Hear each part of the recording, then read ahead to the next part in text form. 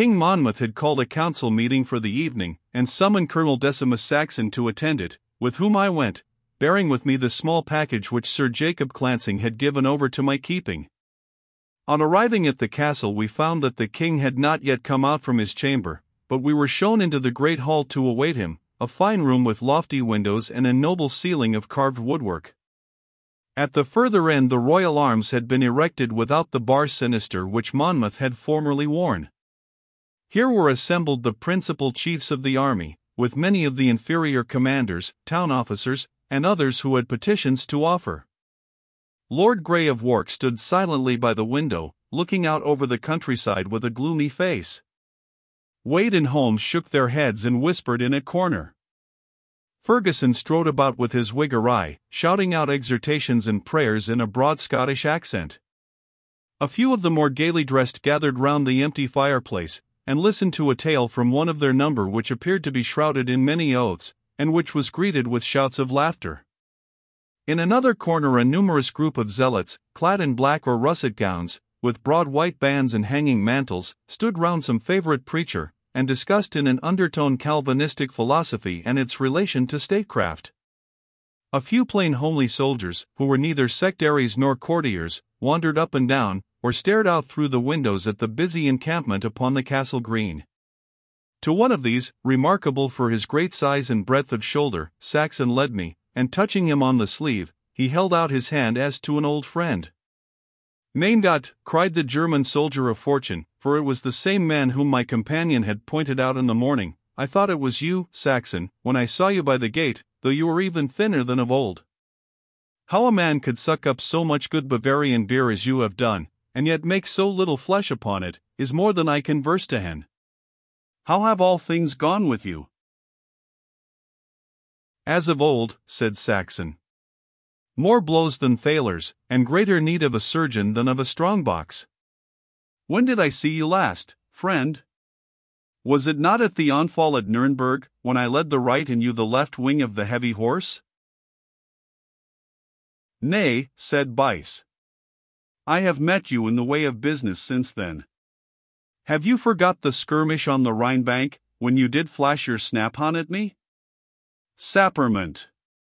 Had some rascally shell not stabbed my horse I should have swept your head off as a boy cuts thistles mit a stick." "Aye," Saxon answered composedly, "I had forgot it. You were taken, if I remember aright, but did afterwards brain the sentry with your fetters, and swam the Rhine under the fire of a regiment. Yet, I think that we did offer you the same terms that you were having with the others." "Some such base offer was indeed made me," said the German sternly. To which I answered that, though I sold my sword, I did not sell my honor. It is well that cavaliers of fortune should show that an engagement is with them, how do ye say it, unbreakable until the war is over. Then by all means let him change his paymaster. Warum nicht? "True, friend, true," replied Saxon. "These beggarly Italians and Swiss have made such a trade of the matter, and sold themselves so freely, body and soul, to the longest purse, that it is well that we should be nice upon points of honor. But you remember the old hand grip which no man in the Palatinate could exchange with you? Here is my captain, Micah Clarke. Let him see how warm a North German welcome may be." The Brandenburger showed his white teeth in a grin as he held out his broad brown hand to me. The instant that mine was enclosed in it he suddenly bent his whole strength upon it, and squeezed my fingers together until the blood tingled in the nails, and the whole hand was limp and powerless. "Donnerwetter," he cried, laughing heartily at my start of pain and surprise. "It is a rough Prussian game, and the English lads have not much stomach for it." "Truly, sir," said I, "it is the first time that I have seen the pastime, and I would fain practice it under so able a master." "What, another?" he cried. "Why, you must be still pringling from the first. Nay, if you will I shall not refuse you, though I fear it may weaken your hold upon your sword hilt." He held out his hand as he spoke, and I grasped it firmly, thumb to thumb, keeping my elbow high so as to bear all my force upon it. His own trick was, as I observed, to gain command of the other hand by a great output of strength at the onset. This I prevented by myself putting out all my power. For a minute or more we stood motionless, gazing into each other's faces. Then I saw a bead of sweat trickle down his forehead, and I knew that he was beaten. Slowly his grip relaxed, and his hand grew limp and slack while my own tightened ever upon it, until he was forced in a surly, muttering voice to request that I should unhand him. "Teufel und Hexerei," he cried, wiping away the blood which oozed from under his nails. "I might as well put my fingers in a rat trap. You are the first man that ever yet exchanged fair hand grips with Anthony Bice." "We breed brawn in England as well as in Brandenburg," said Saxon, who was shaking with laughter over the German soldier's discomfiture. "Why, I have seen that lad pick up a full-size sergeant of dragoons and throw him into a cart as though he had been a clod of earth." "Strong he is," grumbled Bice, still wringing his injured hand, "strong as old Got's the iron grip. But what good is strength alone in the handling of a weapon? It is not the force of a blow, but the way in which it is geschlagen, that makes the effect. Your sword now is heavier than mine, by the look of it, and yet my blade would bite deeper. Eh? Is not that a more soldierly sport than kinderspiel such as hand-grasping and the like?" "He is a modest youth," said Saxon. "Yet I would match his stroke against yours."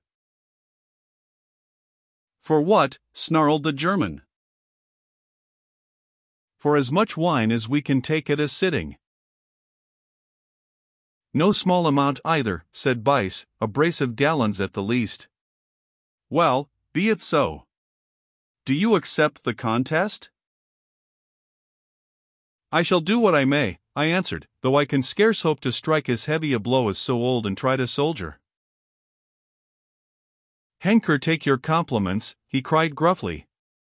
"It was with sweet words that you did coax my fingers into that fool-catcher of yours. Now, here is my old headpiece of Spanish steel. It has, as you can see, 1 or 2 dints of blows, and a fresh one will not hurt it. I place it here upon this oaken stool high enough to be within fair sword sweep.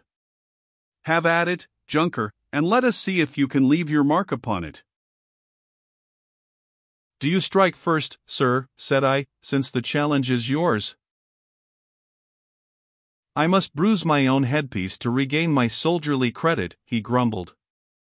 "Well, well, it has stood a cut or two in its day." Drawing his broadsword, he waved back the crowd who had gathered around us, while he swung the great weapon with tremendous force round his head, and brought it down with a full, clean sweep onto the smooth cap of steel. The headpiece sprang high into the air and then clattered down upon the oaken floor with a long, deep line bitten into the solid metal. "Well struck!"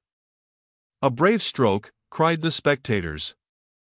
"It is proof steel thrice welded, and warranted to turn a sword blade," one remarked, raising up the helmet to examine it, and then replacing it upon the stool. "I have seen my father cut through proof steel with this very sword," said I, drawing the 50-year-old weapon. "He put rather more of his weight into it than you have done. I have heard him say that a good stroke should come from the back and loins rather than from the mere muscles of the arm." "It is not a lecture we want, but a Beispiel or example," sneered the German. "It is with your stroke that we have to do, and not with the teaching of your father." "My stroke," said I, "is in accordance with his teaching," and, whistling round the sword, I brought it down with all my might and strength upon the German's helmet. The good old Commonwealth blade shore through the plate of steel, cut the stool asunder, and buried its point 2 inches deep in the oaken floor. "It is but a trick," I explained. "I have practiced it in the winter evenings at home." "It is not a trick that I should care to have played upon me," said Lord Grey, amid a general murmur of applause and surprise. "Odie's bud, man, you have lived 2 centuries too late. What would not your thews have been worth before gunpowder put all men upon a level?" "Wunderbar," growled Bice, "wunderbar. I am past my prime, young sir, and may well resign the palm of strength to you. It was a right noble stroke. It hath cost me a runlet or two of canary, and a good old helmet, but I grudge it not, for it was fairly done. I am thankful that my head was not Darren. Saxon, here, used to show us some brave Schwarzspielerii, but he hath not the weight for such smashing blows as this. My eye is still true and my hand firm, though both are perhaps a trifle the worse for want of use, said Saxon, only too glad at the chance of drawing the eyes of the chiefs upon him. At backsword, sword and dagger, sword and buckler, single falchion and case of falchions, mine old challenge still holds good against any comer, save only my brother Quartus, who plays as well as I do, but hath an extra half-inch in reach which gives him the vantage. I studied swordplay under Signor Contarini of Paris, said Lord Grey. Who was your master? I have studied, my lord, under Signor's stern necessity of Europe, quoth Saxon. For 35 years my life has depended from day to day upon being able to cover myself with this slip of steel. Here is a small trick which showeth some nicety of eye, to throw this ring to the ceiling and catch it upon a rapier point. It seems simple, perchance, and yet is only to be attained by some practice. Simple, cried Wade the lawyer, a square-faced, bold-eyed man. Why, the ring is but the girth of your little finger. A man might do it once by good luck, but none could insure it. I will lay a guinea a thrust on it, said Saxon, and tossing the little gold circlet up into the air, he flashed out his rapier and made a pass at it. The ring rasped down the steel blade and tinkled against the hilt, fairly impaled. By a sharp motion of the wrist he shot it up to the ceiling again, where it struck a carved rafter and altered its course, but again, with a quick step forward, he got beneath it and received it on his sword point. Surely there is some cavalier present who is as apt at the trick as I am, he said, replacing the ring upon his finger. I think, Colonel, that I could venture upon it, said a voice, and looking round, we found that Monmouth had entered the room and was standing quietly on the outskirts of the throng, unperceived in the general interest which our contention had excited. Nay, gentlemen, he continued pleasantly, as we uncovered and bowed with some little embarrassment, how could my faithful followers be better employed than by breathing themselves in a little sword-play? I prythee lend me your rapier, Colonel. He drew a diamond ring from his finger, and spinning it up into the air, he transfixed it as deftly as Saxon had done. I practiced the trick at the Hague, where, by my faith, I had only too many hours to devote to such trifles. But how come these steel links and splinters of wood to be littered over the floor? A son of Anak hath appeared among us, said Ferguson, turning his face, all scarred and reddened with the king's evil, in my direction. A Goliath o' Gath, wha hath a stroke like unto a weaver's beam?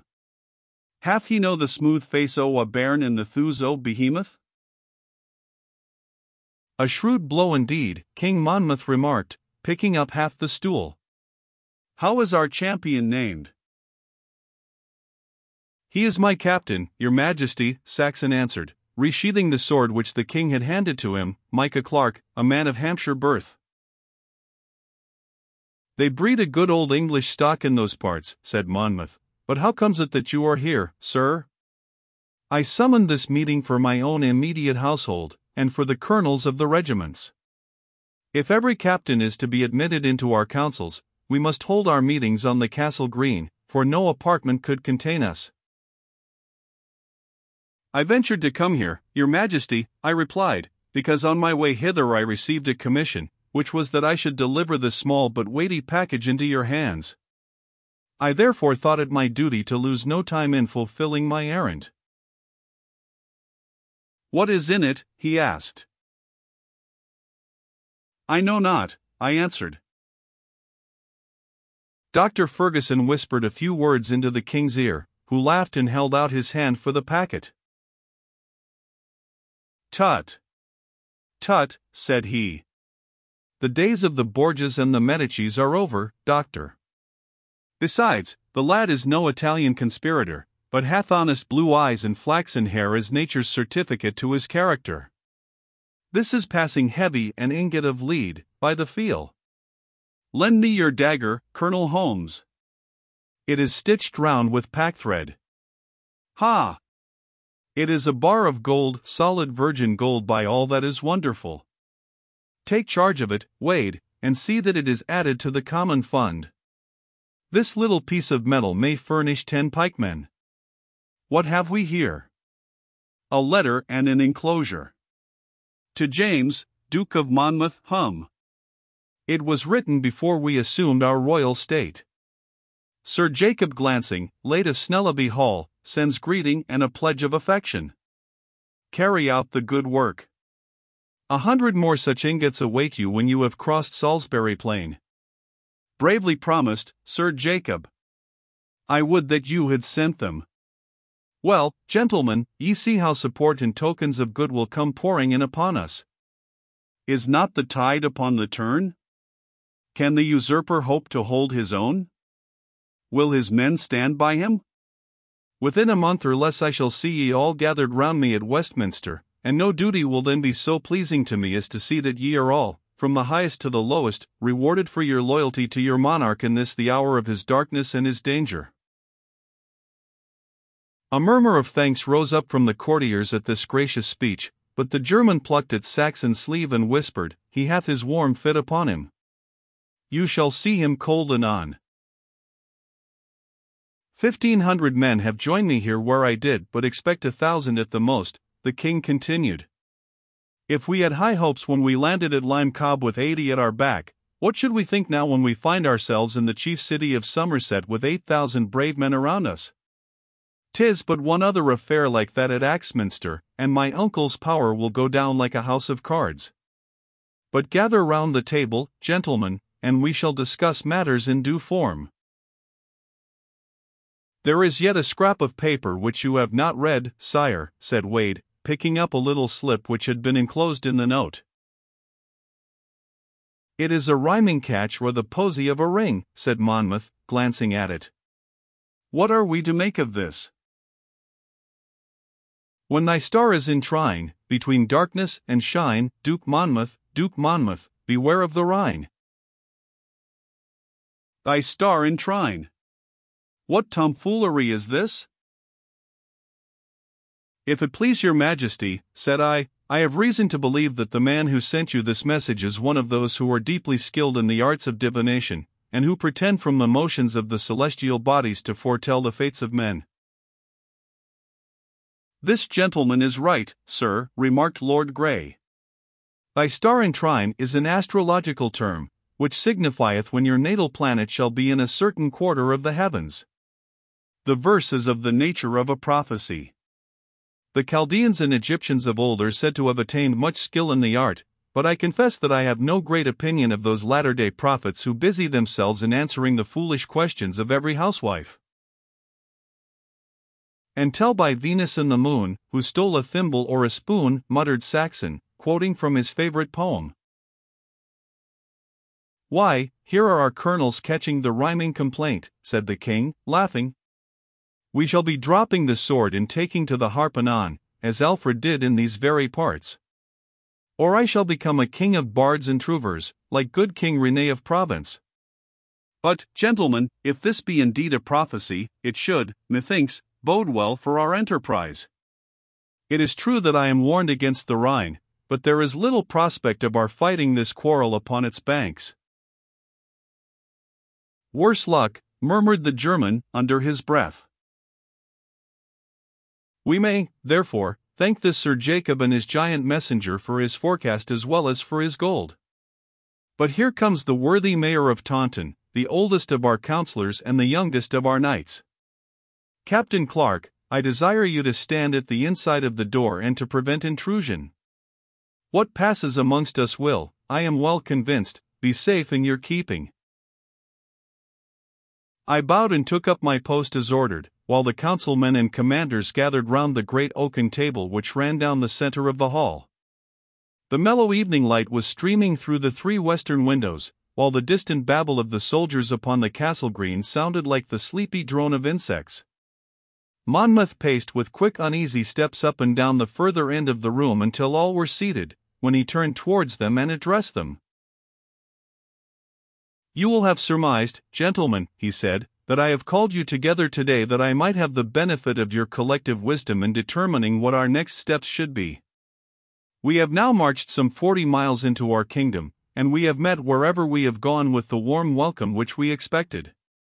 Close upon 8,000 men follow our standards, and as many more have been turned away for want of arms. We have twice met the enemy, with the effect that we have armed ourselves with their muskets and field pieces. From first to last there hath been nothing which has not prospered with us. We must look to it that the future be as successful as the past. To ensure this I have called ye together, and I now ask ye to give me your opinions of our situation, leaving me after I have listened to your views to form our plan of action. There are statesmen among ye, and there are soldiers among ye, and there are godly men among ye who may chance to get a flash of light when statesman and soldier are in the dark. Speak fearlessly, then, and let me know what is in your minds. From my central post by the door I could see the lines of faces on either side of the board, the solemn close-shaven Puritans, sunburned soldiers, and white-wigged mustachioed courtiers. My eyes rested particularly upon Ferguson's scorbutic features, Saxon's hard aquiline profile, the German's burly face, and the peaky thoughtful countenance of the Lord of Wark. "If naebody else will gie an opinion," cried the fanatical doctor, "I'll e'en speak missile as led by the inward voice. For have I no worked in the cause and slaved in it, much enduring and suffering mony things at the hands o' the froward, whereby my ain spirit hath plentifully fructified? Have I no been bruised as in a winepress, and cast ooty hissing and scorning into waste places?" "We know your merits and your sufferings, doctor," said the king. "The question before us is as to our course of action." "Was there no a voice heard in the east?" cried the old Whig. "Was there no a sound as o' a great crying, the crying for a broken covenant and a sinful generation? Whence came the cry? Was the voice? Was it no that o' the man Robert Ferguson, wha raised himsel up against the great ones in the land, and wouldna be appeased?" Aye, doctor," said Monmouth impatiently. "Speak to the point, or give place to another." "I shall mak missile clear, your majesty. Have we no heard that Argyle is cutten off? And why was he cutten off? Because he had to do faith in the workings o' the Almighty, and must needs reject the help o' the children o' light in favour o' the bare-legged spawn o' prelacy, wha are half pagan, half popish. Had he walked in the path o' the Lord he wadna be lying in the tolbooth o' Edinburgh wi' the toe or the axe before him. Why did he no gird up his loins and march straight onwards wi' the banner o' light, instead o' dallying here and biding there like a half-hearted Didymus? And the same or war will effate upon us if we dinna march on into the land and plant our ensigns afore the wicked tune o' London, the tune where the Lord's work is tae be done, and the tares tae be separated frae the wheat, and piled up for the burning. Your advice, in short, is that we march on," said Monmouth. "That we march on, your majesty, and that we prepare ourselves to be the vessels o' grace, and forbear frae polluting the cause o' the gospel by wearing the livery of the devil." Here he glared at a gaily attired cavalier at the other side of the table, "or by the playing o' cairds, the singing o' profane songs and the swearing o' oaths, all which are nickly done by members o' this army, why the effect o' giving much scandal to God's ain folk." A hum of assent and approval rose up from the more Puritan members of the council at this expression of opinion, while the courtiers glanced at each other and curled their lips in derision. Monmouth took 2 or 3 turns and then called for another opinion. "You, Lord Grey," he said, "are a soldier and a man of experience. What is your advice? Should we halt here or push forward towards London?" "To advance to the east would, in my humble judgment, be fatal to us," Grey answered, speaking slowly, with the manner of a man who has thought long and deeply before delivering an opinion. "James Stewart is strong in horse, and we have none. We can hold our own amongst hedgerows or in broken country, but what chance could we have in the middle of Salisbury Plain? With the dragoons round us we should be like a flock of sheep amid a pack of wolves. Again, every step which we take towards London removes us from our natural vantage ground, and from the fertile country which supplies our necessities, while it strengthens our enemy by shortening the distance he has to convey his troops and his victuals. Unless, therefore, we hear of some great outbreak elsewhere, or of some general movement in London in our favor, we would do best to hold our ground and wait an attack. You argue shrewdly and well, my Lord Grey, said the king. But how long are we to wait for this outbreak which never comes, and for this support which is ever promised and never provided? We have now been 7 long days in England, and during that time of all the House of Commons no single man hath come over to us, and of the lords none gave my Lord Grey, who was himself an exile. Not a baron or an earl, and only one baronet, hath taken up arms for me. Where are the men whom Danvers and Wildman promised me from London? Where are the brisk boys of the city who were said to be longing for me? Where are the breakings out from Berwick to Portland which they foretold? Not a man hath moved save only these good peasants. I have been deluded, ensnared, trapped by vile agents who have led me into the shambles. He paced up and down, wringing his hands and biting his lips, with despair stamped upon his face. I observed that Buyse smiled and whispered something to Saxon, a hint, I suppose, that this was the cold fit of which he spoke. Tell me, Colonel Buyse, said the king, mastering his emotion by a strong effort. Do you, as a soldier, agree with my Lord Grey? Ask Saxon, your majesty, the German answered. My opinion in a Ratsversammlung is, I have observed, ever the same as his. Then we turn to you, Colonel Saxon, said Monmouth. We have in this council a party who are in favor of an advance and a party who wish to stand their ground. Their weight in numbers are, methinks, nearly equal. If you had the casting vote, how would you decide? All eyes were bent upon our leader, for his martial bearing, and the respect shown to him by the veteran Buyse, made it likely that his opinion might really turn the scale. He sat for a few moments in silence with his hands before his face. I will give my opinion, your majesty, he said at last. Feversham and Churchill are making for Salisbury with 3,000 foot, and they have pushed on 800 of the Blue Guards, and 2 or 3 dragoon regiments. We should, therefore, as Lord Grey says, have to fight on Salisbury Plain, and our foot armed with a medley of weapons could scarce make head against their horse. All is possible to the Lord, as Dr. Ferguson wisely says. We are as grains of dust in the hollow of his hand. Yet he hath given us brains wherewith to choose the better course, and if we neglect it we must suffer the consequence of our folly.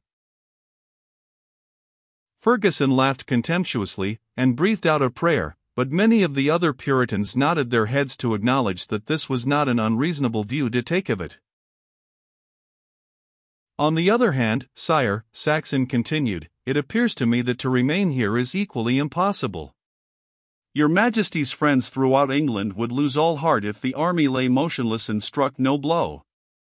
The rustics would flock off to their wives and homes. Such an example is catching.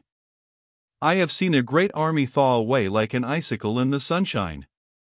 Once gone, it is no easy matter to collect them again. To keep them we must employ them.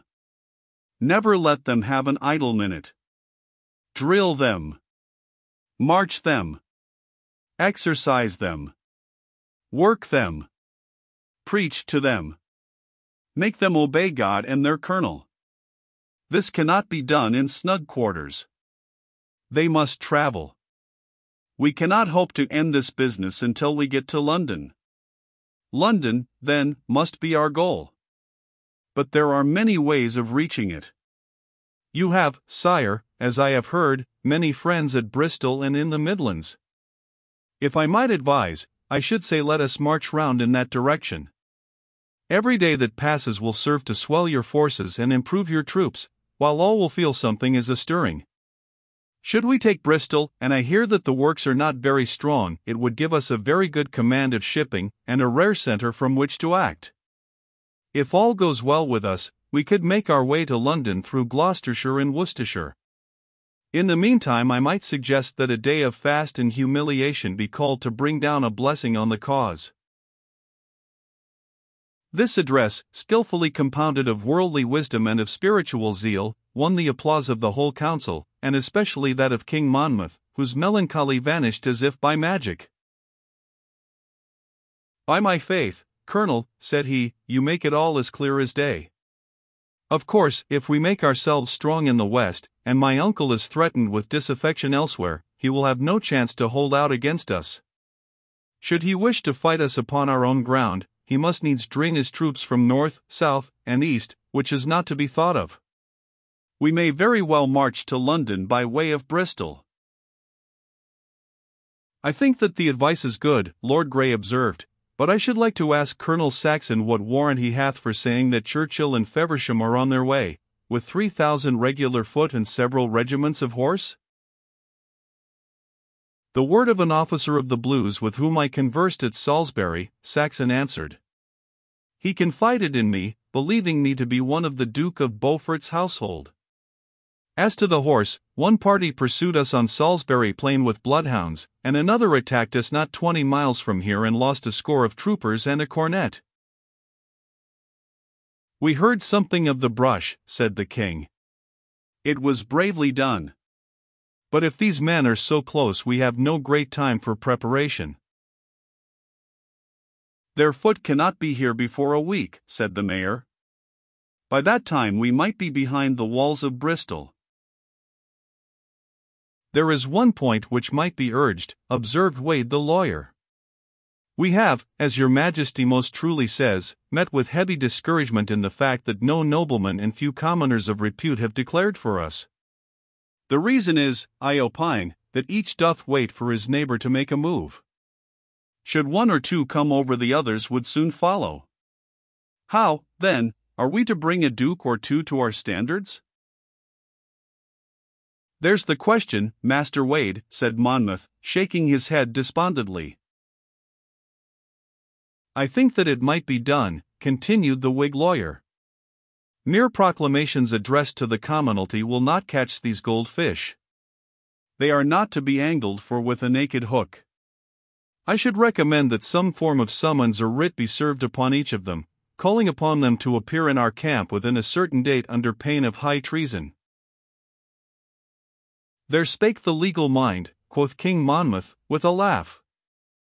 "But you have omitted to tell us how the said writ or summons is to be conveyed to these same delinquents." "There is the Duke of Beaufort," continued Wade, disregarding the king's objection. "He is President of Wales, and he is, as your Majesty knows, Lieutenant of 4 English counties. His influence overshadows the whole West. He hath 200 horses in his stables at Badminton, and 1,000 men, as I have heard, sit down at his tables every day. Why should not a special effort be made to gain over such a one, the more so as we intend to march in his direction?" "Henry, Duke of Beaufort, is unfortunately already in arms against his sovereign," said Monmouth gloomily. "He is, sire, but he may be induced to turn in your favor the weapon which he hath raised against you. He is a Protestant. He is said to be a Whig. Why should we not send a message to him? Flatter his pride. Appeal to his religion. Coax and threaten him. Who knows? He may have private grievances of which we know nothing, and may be ripe for such a move." "Your counsel is good, Wade," said Lord Grey, "but methinks his Majesty hath asked a pertinent question. Your messenger would, I fear, find himself swinging upon one of the Badminton oaks if the Duke desired to show his loyalty to James Stuart. Where are we to find a man who is wary enough and bold enough for such a mission, without risking one of our leaders, who could be ill-spared at such a time?" "It is true," said the king. "It were better not to venture it at all than to do it in a clumsy and halting fashion. Beaufort would think that it was a plot not to gain him over, but to throw discredit upon him. But what means our giant at the door by signing to us?" "If it please your Majesty," I asked, "have I permission to speak?" "We would fain hear you, Captain," he answered graciously. "If your understanding is in any degree correspondent to your strength, your opinion should be of weight." "Then, your Majesty," said I, I would offer myself as a fitting messenger in this matter. My father bid me spare neither life nor limb in this quarrel, and if this honorable council thinks that the Duke may be gained over, I am ready to guarantee that the message shall be conveyed to him if man and horse can do it. I'll warrant that no better herald could be found, cried Saxon. The lad hath a cool head and a staunch heart. Then, young sir, we shall accept your loyal and gallant offer, said Monmouth. Are ye all agreed, gentlemen, upon the point? A murmur of assent rose from the company. You shall draw up the paper, Wade. Offer him money, a seniority amongst the dukes, the perpetual presidentship of Wales, what you will, if you can but shake him. If not, sequestration, exile, and everlasting infamy. And, hark ye!